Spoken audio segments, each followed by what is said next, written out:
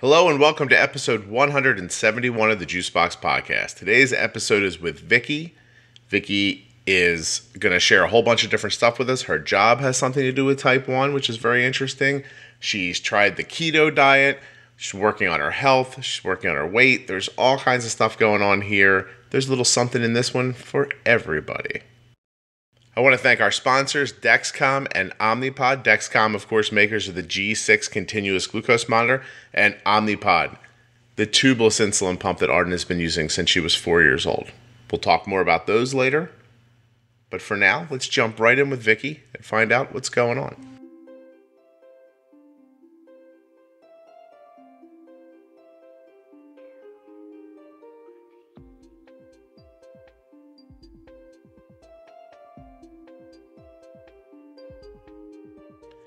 It's incredibly important to remember that nothing you hear on the Juicebox podcast should be considered advice, medical or otherwise. Always consult a physician before being bold with anything, but especially insulin.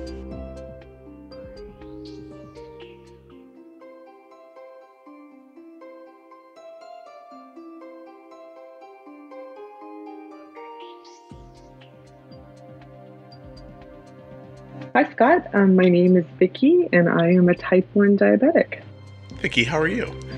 I'm great. I'm glad you're on. Yeah. So you're an adult with type 1. How old were you when you were diagnosed?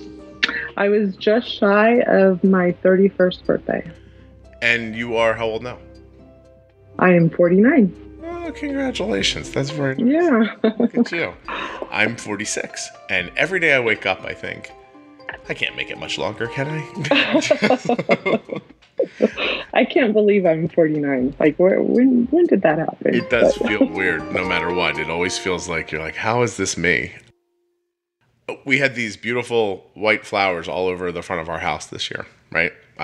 Just planted them everywhere when they were little. They got up and they were big and bushy and really beautiful. It wasn't expensive. It made the house look great. The one problem is that they're only one season flowers and they need to be pulled out. So at the end of the year, the first frost hit and they wilted a little bit. And I was like, I'm going to go get the wheelbarrow. I'm going to pull out all of these flowers from the ground. I have a place in the back. I will dump them. And this is what I will do. And then the next day, I thought, why does my hamstring hurt so much?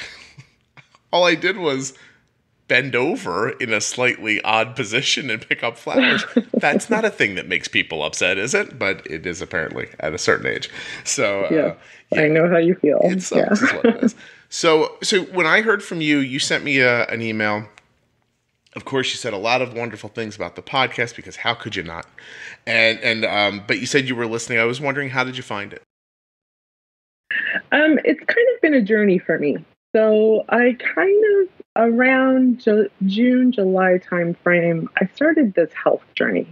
And I didn't start out listening to diabetes podcasts. I started listening to other ones.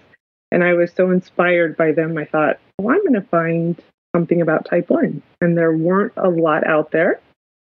And I stumbled onto yours. And I wasn't real sure I wanted to listen to it because I didn't feel like it really applied to me being an adult. I felt like maybe it was of a caregiver type podcast. Okay. But I took a listen. I took a chance. And it's been tremendous help for me. Oh, cool. Well, I'm very glad about that. Something drove you to worry about your health. You're a person living with diabetes for, let me check my math, 31, 41, 8, 18, 7, about like 17, 18 years, right? Right, so right. I'm very good with the whole numbers and then some of the smaller one-digit numbers also. And so what hit it? Was it just age? Like, did you start thinking I better do something? Or like what brought you to like, I want to do better with my health? Do you remember? Yeah, well, it's not like the whole 17, 18 years I haven't taken care of myself. I have gone through periods where I'm like, okay, I'm going to get my A1C down. I'm going to do a much better job of this. And I couldn't seem to make it work. And I had a lot of things happen in my life where they were kind of life-changing events. And I got a job working for JDRF, and I thought, you know what, if I'm going to start preaching this, I got to start, walking the walk and taking better care of myself. I see. So was it more of like, did you feel a responsibility to other people at that point, do you think? I felt a responsibility to be genuine and honest. I didn't feel like I could go into schools and help kids with their 504 plans not doing what I'm preaching. So you didn't want to be the person standing up at the top with the 9.5 A1C going, now listen to, here's what you have to do. Exactly. And because it felt just disingenuous and you just wasn't something you were interested in feeling. Hey, that makes a lot of sense. So it occurred to you, because in this day and age, as it would, it occurred to you to find a podcast about health. So was it more about just like right away, was it like exercise, diet? Like, was that the way you thought about it at first?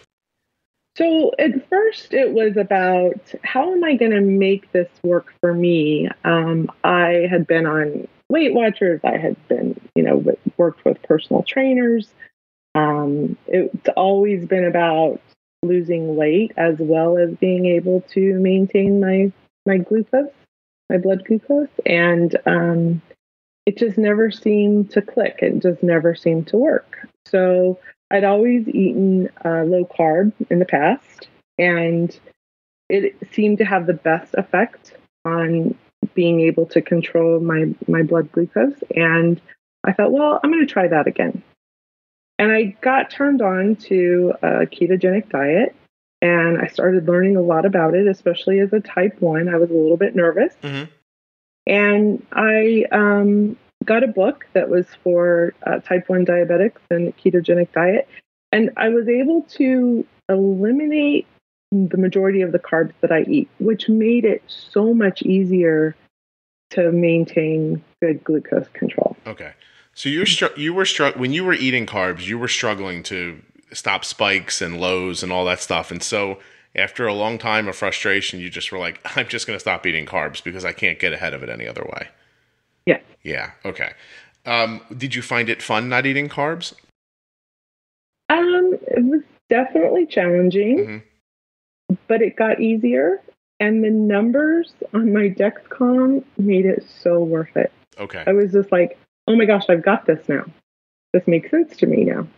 And so what do you think that was? Like when you take, a guy of my guesses, but when you take away a bunch of the carbs and you're down to a few, it's not too hard to manipulate what those carbs are doing. It's carbs that are with vegetables, I'm assuming, carbs that maybe a little bit of bread, not a whole lot, like that kind of stuff? Or what did the diet look like back then?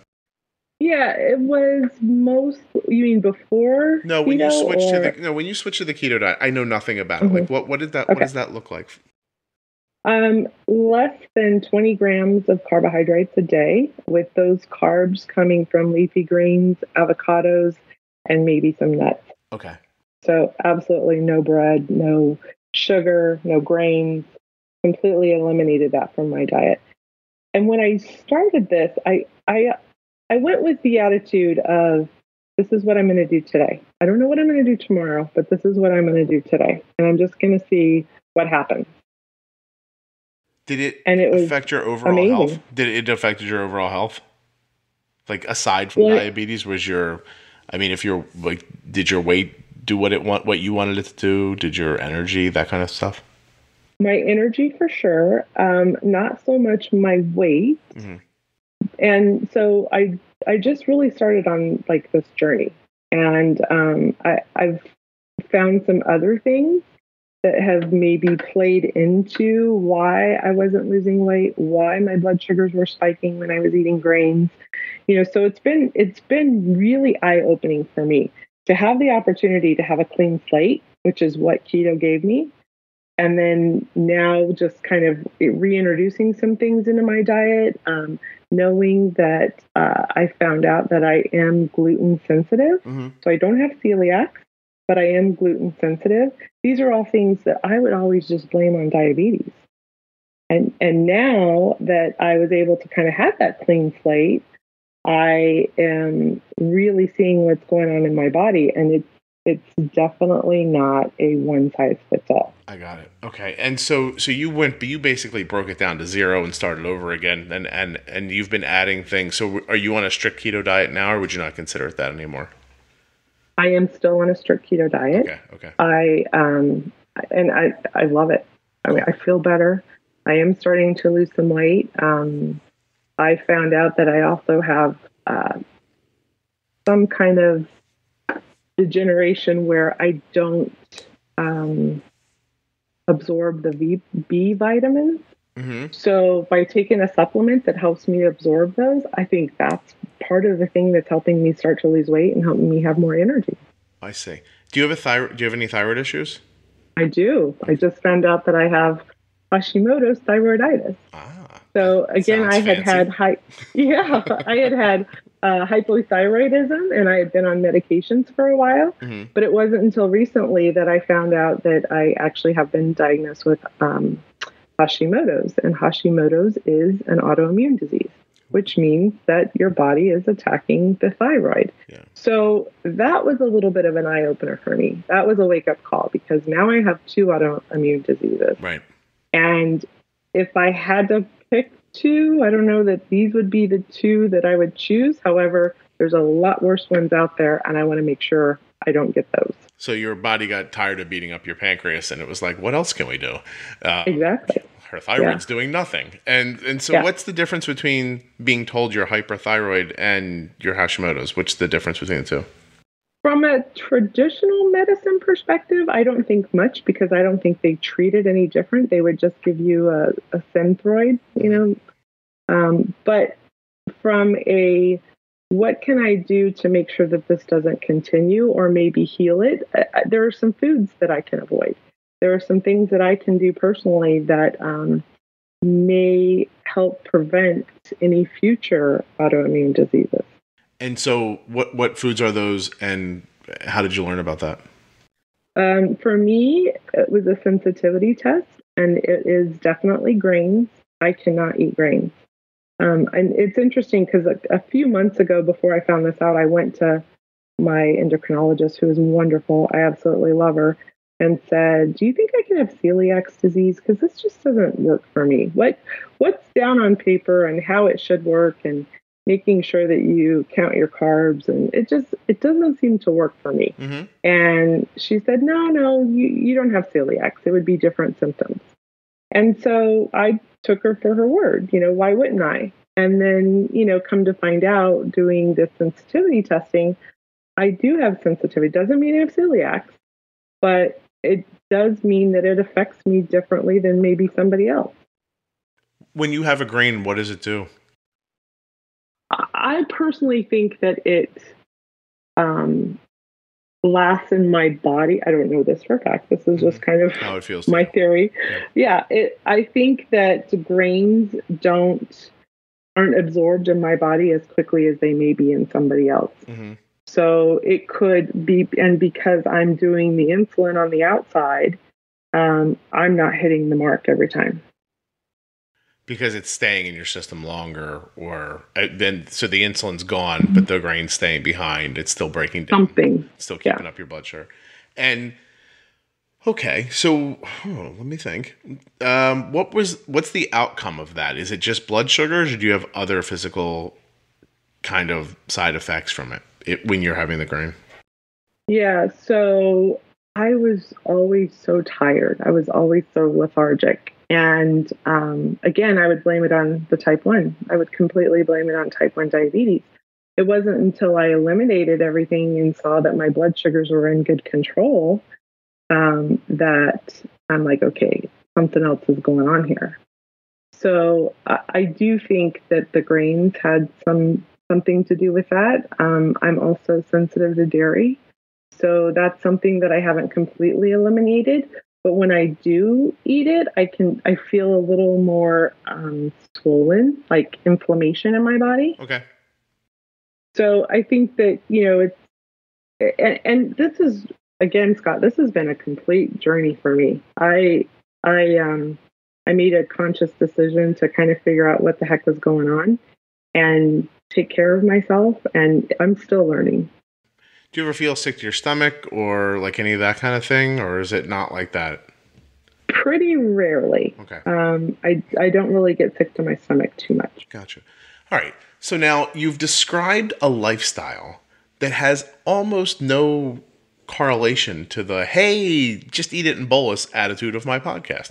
So what about the podcast hit you then? Because I could easily see you listening to this and being like, this isn't what I do, but something about this is helping you. So what was it? Now, because I'm incredibly interested at this point. Like, Yeah. you know what I mean? You see what I'm saying, right? Like, there's no reason to come in being like, I'm keto and I'm doing this and I'm doing that. And this guy's talking about, if we bolus here, you can eat corn pops. So like, how has it been valuable for you? I think a couple things. Okay.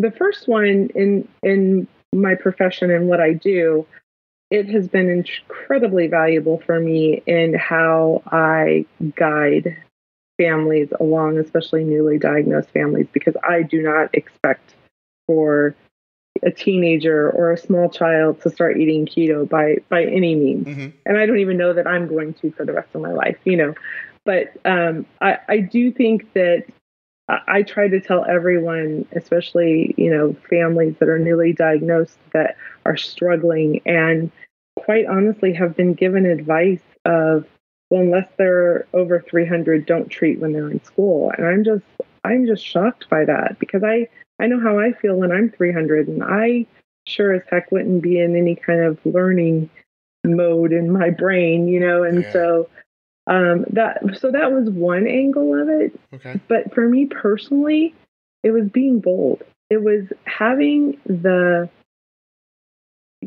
being given permission to just try it. And I still have spikes. I still have a few lows. I'm realizing that some of the proteins actually affect my blood sugar, especially for me personally, chicken. I have to bolus for chicken. Oh, no kidding. And and so I feel like you gave me permission to be bold. Oh. And what's the worst thing that's going to happen? I'm going to go low and I'm going to pop a glucose tab. Nice. I'm so glad.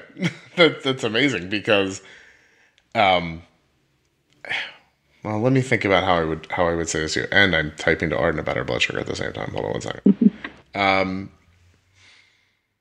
So it's cool because you talked about a journey, right? Like about trying to figure this thing out and figuring out why your health isn't where you want it to be, and nobody's really helping to the point, in as much as that you don't walk into a doctor's office and somebody doesn't look at you and go, oh my God, it's this thing, do this. And it just, right. And it fixes it. Right.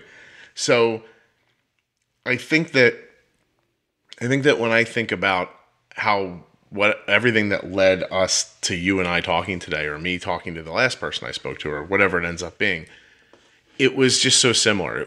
I was lost. I didn't know what to do. And I started a blog. And I'm writing in this blog, and it's great. And blogs were the way things were done back then. And, I saw it help people.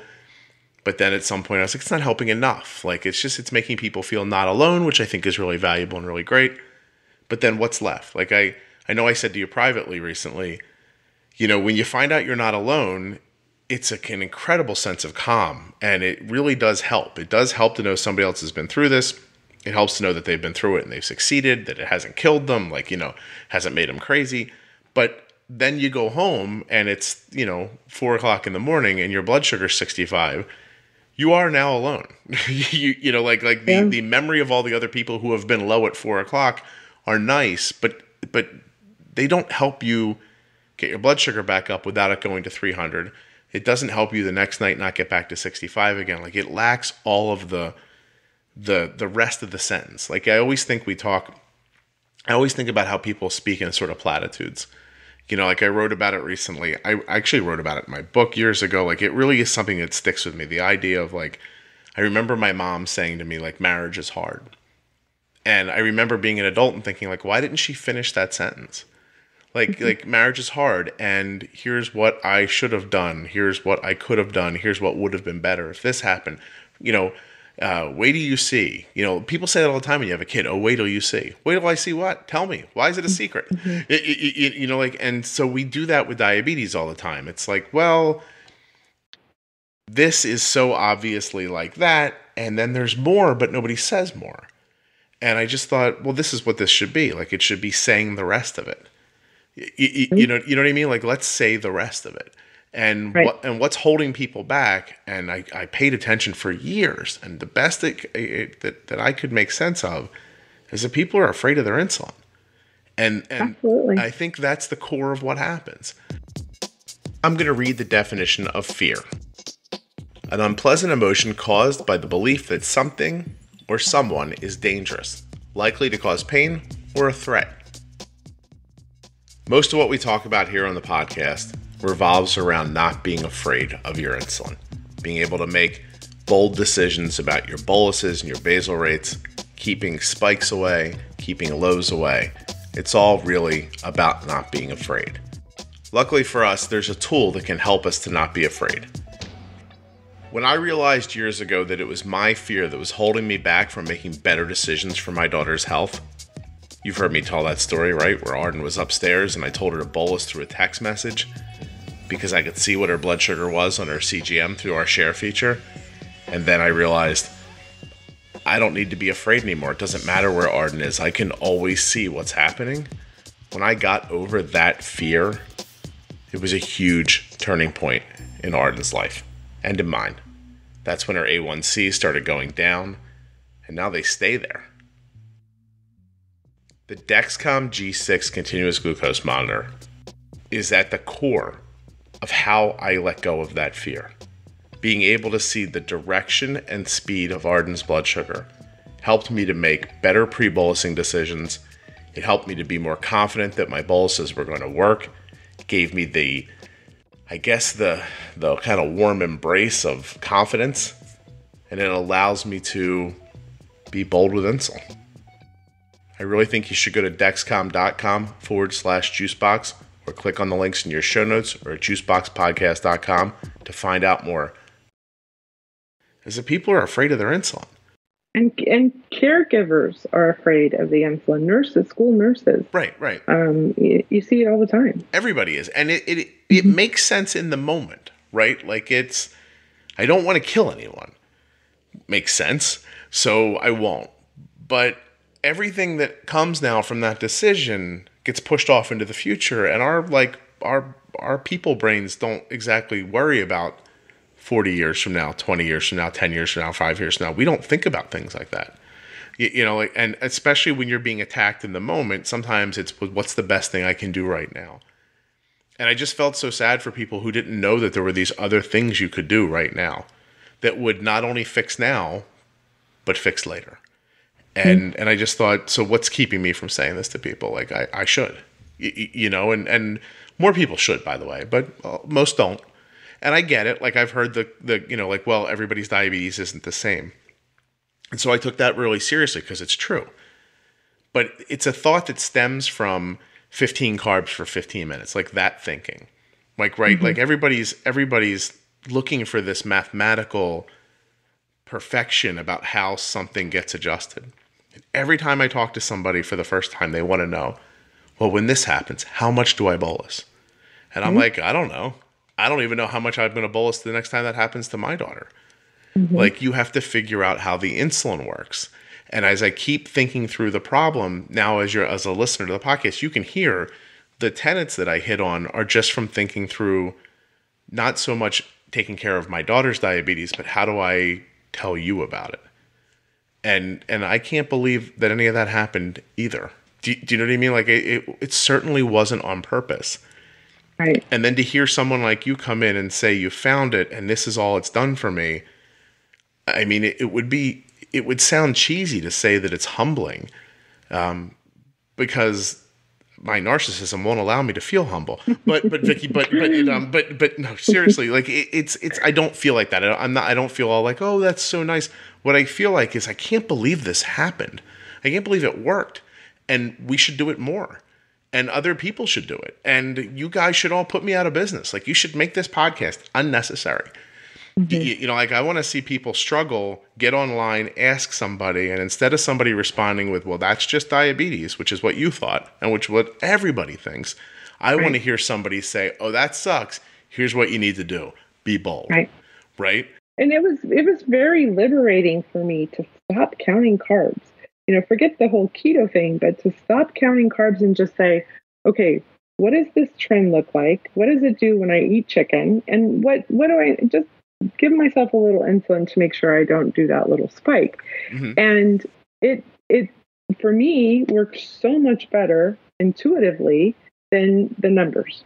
The numbers don't work for me. Well, even at that, if you stop and think of what people have told you, if you're only going to bolus for carbs, then you never would consider bolusing when you ate chicken. Like never. Right. It would never occur to you. Right. You would say, somebody told me this was free. My blood sugar must be getting high for a different reason. I'll wait 3 hours and see what happens. Mm-hmm. Oh my God. I can't tell you that Arden's blood sugar moves and I'm like, let's do something right now. Like right now. Like unless I'm in a situation where I'm like, this is going to stop or this is going to I know it is. I might wait a little bit, but and this aggressiveness becomes, here's why it becomes really interesting. So Arden's 13, she's clearly on her way to lady time. And so she needs more insulin all of a sudden. I just 2 weeks ago arbitrarily increased Arden's basal rates by 30%. I didn't tell a doctor. I didn't wait. Her blood sugars were higher. So I said, okay, more insulin. And I'm still not sure I raised it high enough at some points. There's one spot in the day where I think it's a little too high and I'm going to crank it back a little bit. But there are other spots where it needs to be up again because I'm still bolusing for no reason. And so what happened? Who knows? She's more mature. Something's going on with her body. She's growing, blah, blah, blah. It's happening. But if I don't have that empowerment to do something about it, then I sit here for 90 days in a pool of anxiety while she doesn't feel well, going, well, when I get back to the doctor, I'll mention this to them and see what happens. And that's a horrible way to live. No one should live like that. Well, when I was diagnosed 18 years ago, I was able to have access to some pretty brilliant endocrinologists. Mm-hmm. And I went and talked to people. I talked to people who were on insulin pumps and decided, okay, an insulin pump is the way to go. I know that I need to have an insulin pump. Okay. My first endocrinologist visit, and again, this was 18 years ago, but I don't think much has changed. My endocrinologist says to me that she thinks I would make a really great candidate for an insulin pump, but she would like for me to wait 6 months to a year. And I'm like, why? Why? Well, you have your honeymoon period. And, I like for people to get used to taking shots. And so they know what to do if something happens to the pump. And I said, look, I respect your opinion. And if you can give me a really good medical reason, I may listen to it. But if you can't, I'm just going to go find another doctor that's going to put me on an insulin pump. Right. And she goes, okay, let's order your pump. And so 6 weeks after I was diagnosed, I was on a pump. Yeah. They need your copay, Vickie. She's like, you're not going anywhere, lady. So I did have a honeymoon period. It was frustrating, but it would have been frustrating with shots too. Yeah. And I have had times where my pump went out when I was traveling overseas and I had to give myself shots. It sucked, but I managed it. And I'm not great at shots. I don't really, not the needle poke, just the, how much insulin do I actually need? And do I need long acting? And so it, I don't have that education behind me, but I figured it out. Yeah, so I'm sorry. That's such a good point, right? Is that first of all, it's anxiety ridden one way or the other. It's not like without a pump's better than with a pump. It's all diabetes. It's just, the pump gives you more tools. It gives you more freedom. It gives you more ability to make these small adjustments. But when the pump stopped working on you, it wasn't like you just laid down in the road and was like, oh, I guess that's the end of my life. I'll just give up right now. My insulin pump stopped working. Where's a train to throw myself in front of? You just went, oh, I guess I should figure out what to do with these needles now. And so in a world where you're going to wear that insulin pump most of your life, why should you wait a year? Because that year is so dangerous in other ways. Sure, you learn how to manage with MDI, but if it's not working for you, by the way, there are people who manage with MDI fine. This doesn't apply to them. Absolutely. But if it's not working for you, this is a year of anxiety. This is a year of uncertainty. It's a year of bad health. It's a year of not feeling well. To what? So now I have the experience of what it's like to live crappy with my diabetes? Like, Right. Unbelievable. Like, what kind of common sense is that? It's not. It's just something someone said at some point that now we all just listen to for some reason. Yeah. And I was traveling internationally, so I knew that MDI was not going to work for me. I just, with going across time zones and my schedule the way that it was, I couldn't imagine that working for me. Okay. Well, I think that's an incredibly brave thing you did back then, even, because I'm just now speaking with somebody privately who said to me the other day, well, they want me to wait 6 months. And I said, well, just tell them you don't want to wait 6 months. And the response back was, I can't do that. I was like, why not? And then she thought about it. She goes, I guess I could. And I was like, yeah. Because it's your money, your insurance, your life. Like, why would you, why do you have to do what this person says to you about this one specific idea? But it's, talk about it over and over again here. We are pre-wired to listen to certain people in our lives. Doctors are one of them. Nobody, you never throw up a flag against the doctor. I mean, listen, I had my shoulder fixed a year ago. The guy's like, I'm going to cut your arm open. I'm going to move these things here. I'm going to reshape this bone. And I went, okay. I really probably should have looked into it farther. I mean, but I wanted to believe him. Like he does it. It works. He's done it before. Look, all these people that come in here, I should have looked closer at it. I mean, it worked out fine, but the idea there, that overarching idea of he said it, and I just went, hey, it's cool. You went to medical school. You must know better than me, right? So let's do it. I recently went to a doctor who I had been dying to go see. He's pretty well-known keto doctor.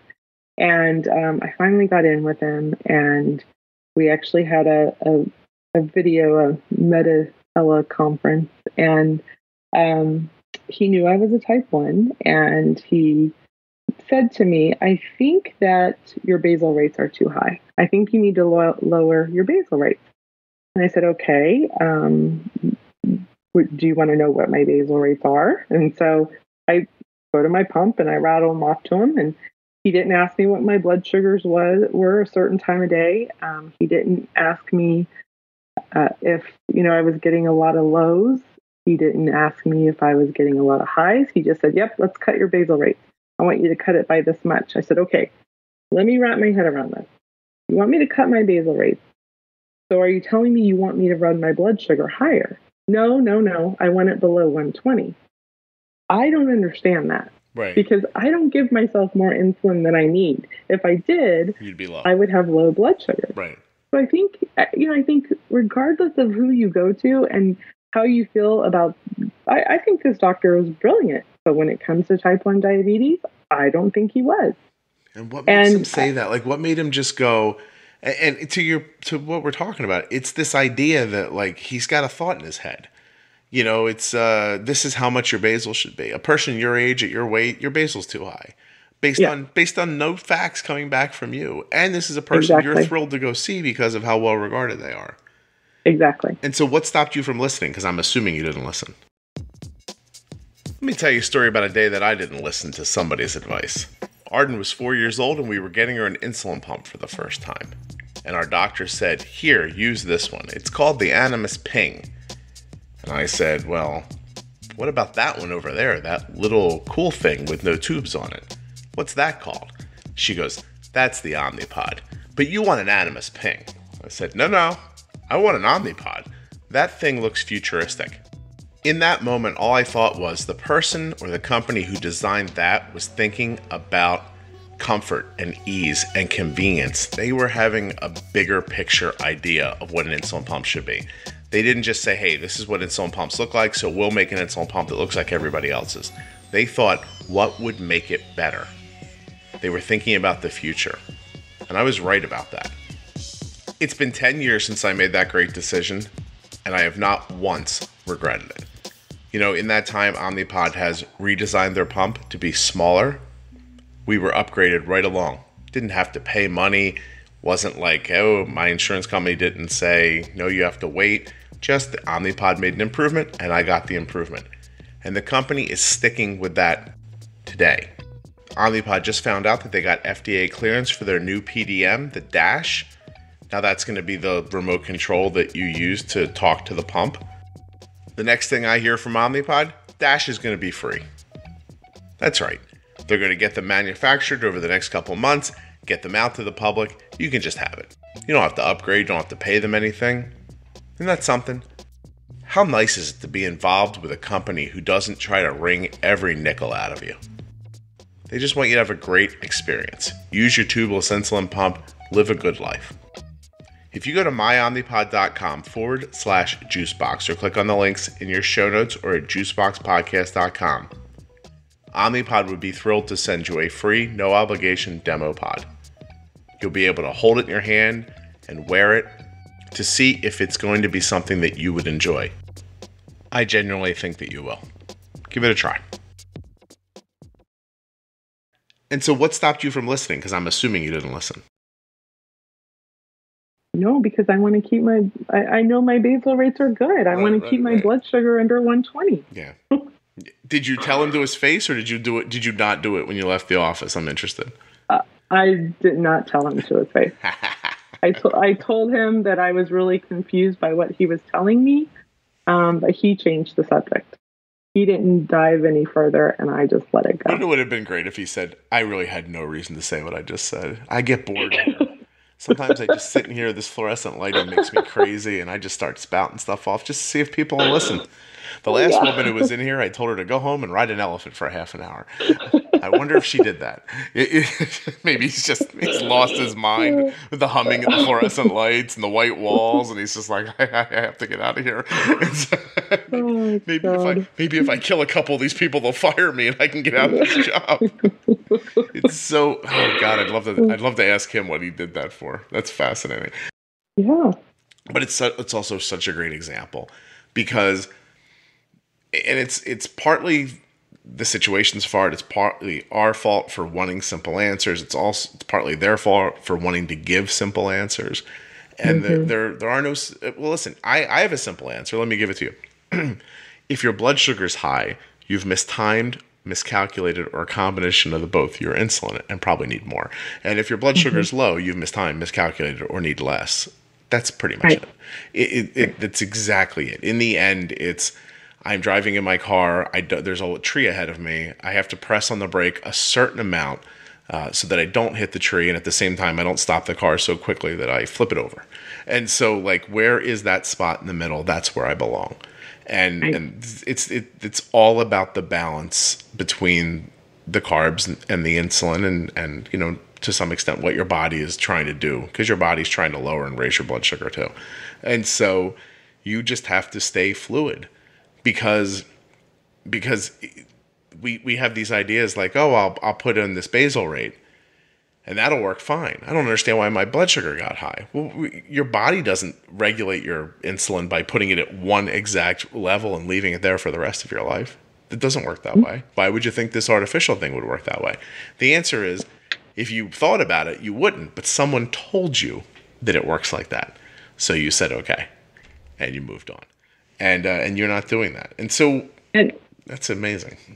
I think that's what needs to change. You know, we've got to change the way we educate people about diabetes, and we do have to empower them. Yes. And I don't know how we do that other than the Juicebox podcast, but you know, we've got to make a change. It's obvious that the podcast is the answer. So here's what I thought.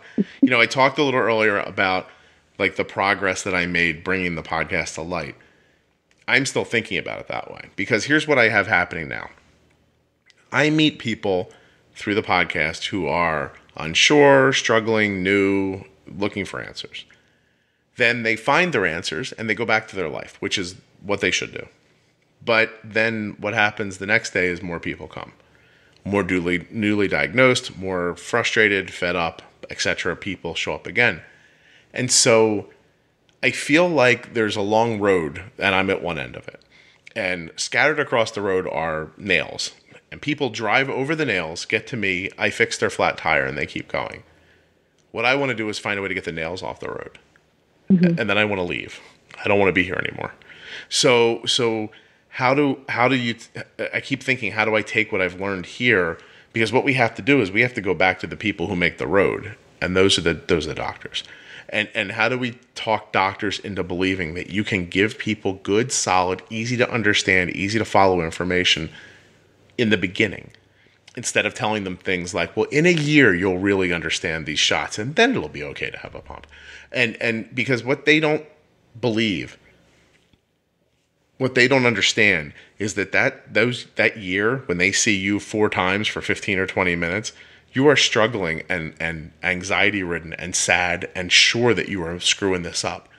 And you're not paying attention to all the things you should be paying attention to that would teach you how to stop what's happening. They don't offer you guidance. You don't have the wherewithal to pay attention to what's happening around you. No one's giving you any guidance whatsoever. How do we get the doctors to tell you on day one? Maybe they don't even know. Like, maybe even if, like, do you know what I mean? Like, maybe even if they decided to tell you on day one, maybe they wouldn't tell you these simple things. Maybe they would tell you something else stupid that doesn't work.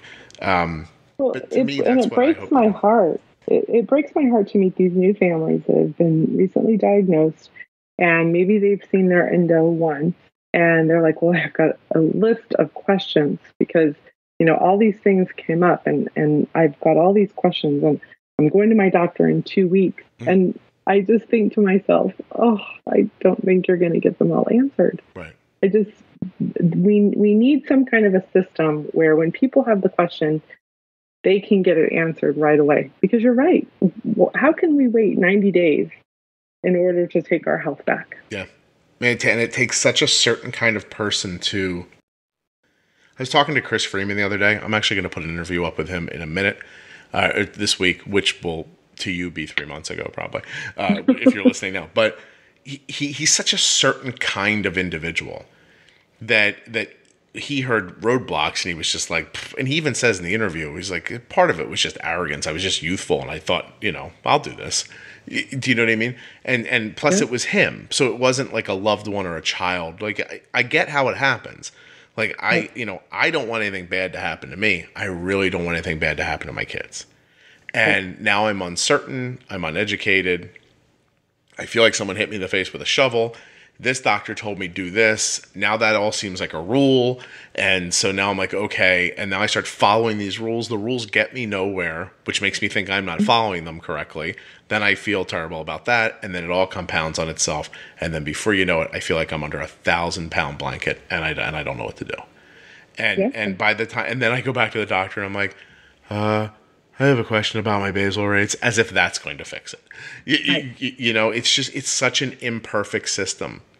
But I do believe that the podcast has really made me believe, from the feedback that I get, the private feedback I get from people, it has made me believe that people can handle knowing sooner what to do. And if it ends up being that you, Vickie, have one level of intellect and I have another level of intellect and the person across the street has a third level and we are not all nearly as bright as one another, maybe one of us won't get it. But that is not a good reason not to tell the other ones. Exactly. And that is really what we do right now, is we just least common denominator everything so that no one gets left behind. And I've said this a couple of times in the last few recordings, but it always feels like school to me. Like, there's 20 kids in a room. 2 of them are brilliant. 15 of them are average, and the rest of them are really, really, really below average. And then we don't want the kids at the bottom to fall behind. And we think that's okay because that seems it's humane, I guess, right? And I don't disagree with it. But what about the kids at the top who are like, this class is doing nothing for me? And the kids in the middle who could be going so much faster but aren't. Like, when did we decide who it was who was getting screwed? Like, do you know what I mean? Like how did you decide? How did doctors decide that health was going to get screwed in case a couple of people couldn't follow what they were saying? And we have to find a way to empower the people who can take the information and do something with it, and at the same time help those people who would struggle more with it. And that's why this podcast is perfect, because somehow I have some of the answers, and yet I'm an idiot. So when I say it, it's very understandable by every level of humanity, because I'm a dope, but at the same time I know how to keep blood sugars in line. So I honestly think this is, joking aside, that's what they have to do. They have to humanely and simply tell you something. I think the problem is they don't know. They don't have diabetes. They don't live with it. How would they know how to give you the tips and the tricks. And you know what I mean? Yeah. And even I've had a couple endocrinologists that do have diabetes, and what they do doesn't necessarily work for me. Yeah. And who says they're good at it, by the way? You admitted at the beginning that you had to take better care of yourself because you were worried about standing up in front of people and being a hypocrite talking to them about diabetes. How many of those people are like that? Or have just been at it too long, or are burned out in their own life, or whatever it ends up being. And it's hard to be excited when you're talking to them. The thing that keeps me motivated is I'm trying to help my daughter. If this was a podcast about how I took care of my diabetes, I'd be like, I ate cookies. It didn't go well. That would be the whole podcast. I'd be like, I don't know. I was chasing that blood sugar all day. Yeah, which brings up another really good point. I think that diabetes is very lonely. And especially if you have been diagnosed as an adult, you don't have that relationship with a caregiver that totally understands what you're going through. So there's few people in your life as an adult who's been diagnosed that really understand what you're going through. And although your family may want to, they don't really get it. Unless they were in your position where you're taking care of it day in and day out, you get it. When you're an adult and you get this, you don't have that person that you can go to. So it can be really, really lonely. One of the things that we've done here in Phoenix is we've started an adult type 1 group. And there's probably about 50 people that follow us. We meet monthly. And it's really an opportunity for us to just get together and either just complain about our day or share our successes, or sometimes we have somebody educational come in from Dexcom or Omnipod, and it's really been a lot of fun. And I would love to see more groups like that across, the U.S., just embracing the type 1 adults, because let's face it, our kids grow up and type 1 doesn't go away, and they become adults and they become their own caregiver, and it gets lonely. Yeah. No, I can't imagine. I have the ability to step away from it because in the end, I don't have diabetes, right? I can, at the end of the night, if Arden's had a really terrible day, when she goes upstairs to bed, I'm where I am and I exist and I don't have diabetes. And so there is a respite for me. I can escape. She can't escape. And it's just lost. It's lost on most people, the psychological aspect of it. It's and I think, going back to what we said at the beginning, it is really nice to support those people. People do need to vent. They do need to be like, oh, wow, this happens to you too. But more importantly, maybe we could eliminate a lot of that psychological pressure if they weren't spending their whole day looking at food and going, oh, I don't want to eat that because it's going to make my blood sugar go high. And then I'm going to have to give myself insulin. And then I'm going to give myself insulin, and then it's going to go low. And then I'm going to get dizzy. And then I have to eat something. And then it's going to happen again. If people weren't having to feel like that all day long, it might be, diabetes is still going to suck. Could suck a lot less. Perhaps that's the title of this episode, Suck a Lot Less. I don't know. It's hard to know. But no, you just make such a great point. I think that's amazing. I know that for me, I have a couple of events coming up where I'm going to be out talking to big groups, and I'm really excited about them because because Facebook and this podcast, there are people who are not online. There are people who are not comfortable doing this digitally, and they get completely ignored. There are so many untouched people that need help. And it surprises me that people that I've come across and said, oh, you got to listen to this podcast, some of them don't listen to podcasts, which is surprising, but it is true. Yeah, I don't know how I just got a text from a girl today, and she's like, I've been looking for support for so long. I don't know why it didn't occur to me that there'd be podcasts about diabetes. Yeah. But I love it. And at the same time, do you have any idea how hard it is to explain to what a podcast is, a certain person over a certain age? or Sure. how to get it on their phone, how to listen to it. When do you listen to it? I don't listen to you. You're a guy. Why would I listen to a guy through my phone? Like I only watch famous people on television. Although if everything that's going on in the news continues happening, there'll be no one famous left to pay attention to because they've all apparently sexually assaulted someone. So entertainment's just going to go away. Podcast, it's insanely terrible. But it's like every time you turn around, you're like, that guy, him. Wow, that I get. Him I didn't expect. It's like, how is, I now think it's possible that everybody is terrible. I know. But seriously, like, this isn't something people think about as their entertainment. People think about television. They want to see a movie. They're going to read a book. I mean, a person over a certain age doesn't know what a podcast is. Right. And so, and then some people come on and they hear things. I like that when people come on and tell me, I learned something, it was so valuable. I went back and I told my endo, and I always say, don't tell your endo you learned something on a podcast. They're gonna think you're insane. And so I said, to be like, hey, look what I figured out. What do you think of this? Don't tell them about me until you're pretty comfortable that they're not gonna take your kid from you, called Dyfus or something. Well, guy's listening to his phone, made some insulin decisions. I think he had to take his kid from him. It is really interesting. How do you find your old life? Because you were, did we say in the beginning you worked in pharma right before you were at the JDRF, or did we not say that? I don't know that we said that, but I did. Okay. Yeah. So how do you find your old life versus your new life? Like, do you enjoy this thing helping people as much as I do, or do you miss getting paid?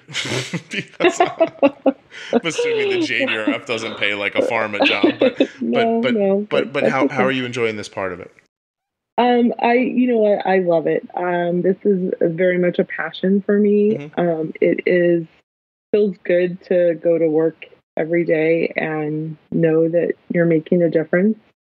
When I worked in pharma, it was quite interesting. They were a big diabetes company, and I would sit in these diabetes meetings and I would hear them talk about the patient. And I would hear them just say all these great things. And it hit me one day, whoa, I'm the patient. That's me. And I never felt like the patient. I never felt like, as an employee, I was free to be a type 1 diabetic. One day we got a memo that said that they had found some sharps in a couple of the bathroom trash cans, and that we needed to go to Employee Health Services and pick up a sharps container and keep it at our desk. Well, I'm pretty sure that it's a law that they have to provide sharps containers in public restrooms. And so I mentioned this to the vice president who sent the memo out, and I said, I don't understand why a company like this isn't taking care of their own first. Why don't we have sharps containers in the bathrooms to make it convenient for us? Right. And about 3 months later, we had sharps containers in the restrooms. But I don't think there were so many things that they didn't think of as these employees are our patients too. Like even having a focus group to say, what do you think of this new thing we're talking about? Would you use it? And that kind of stuff never happened. So for me to now be out of that and looking back, it wasn't as clear to me until I got out, and now I'm looking back, and I feel very, very welcomed where I'm at right now. I can be who I am. It's kind of fun that I'm the only type 1 in the office that when they hear my alarm go off, they'll say, oh my gosh, where are you at? What's your blood sugar? And they're getting an education about it as well. That's cool. And it has been a lot of fun. But yeah, I couldn't be happier. And your Omnipod is shutting down in 8 hours. Is that it is? Is that what I just heard in the background? I didn't know you were on an Omnipod until I heard that beeping, and I was like, yeah, I think I've only got like 3 hours. 3 hours left. Yeah. I'm right away. I'm like, I perked up like a dog. I was like, oh, we're gonna have to change the pod soon. Yeah, that was mine. I heard the beeping. I was like, okay, here's what we'll do. I've got a new pod filled already, by the way, Vickie. As soon as I heard it, I'm all ready over here. Well, that is really cool. We only have a couple minutes left, and so is there anything we missed that you wanted to talk about that I didn't get to? No, I think we covered it. I just want to thank you for what you do. I do think that we need to get this out there more. Like you said, the more people that you can talk to, the more people that we can get the word out that people this is a disease you have got to take ownership of. And while our doctors are there to help guide us along the way, they aren't making the final decisions. And that's something that I try to get across to my families, as we're doing some of these 504s and going into the schools and helping educate. And I just think it's so important. I couldn't agree more. I really couldn't. And I really appreciate you coming on and talking about it, because you have a really unique perspective as, being an adult who was diagnosed, plus working for the JDRF now, having been in the private sector. You don't get that kind of mix all the time. I think it's amazing how you kind of chase down better health and how it all led to this. Like, that's always the thing that I wonder the most. Like, how did you find this? Because I can only do so much to get out into the world. And I'm pretty sure that all the things I'm obsessively doing, trying to get more people to understand that the podcast exists so they can give it a try, I don't think I'm the one who's reaching the people. I think you guys are. So it's pretty cool. Thank you. That's awesome. Yeah, thank you, Scott. Thank you, Vickie, for coming on the show and sharing your story.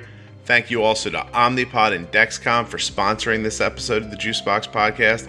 Please go to the links in your show notes or at juiceboxpodcast.com to find out more about Dexcom and Omnipod.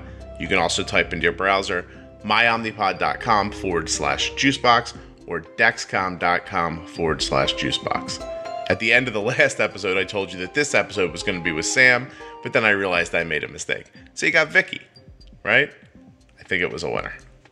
Sam, apparently I put out like 20 episodes ago and I read it wrong. Sorry about that. But I'm undaunted. Now I'm going to try to tell you who's on next week. Okay. I think it's going to be John.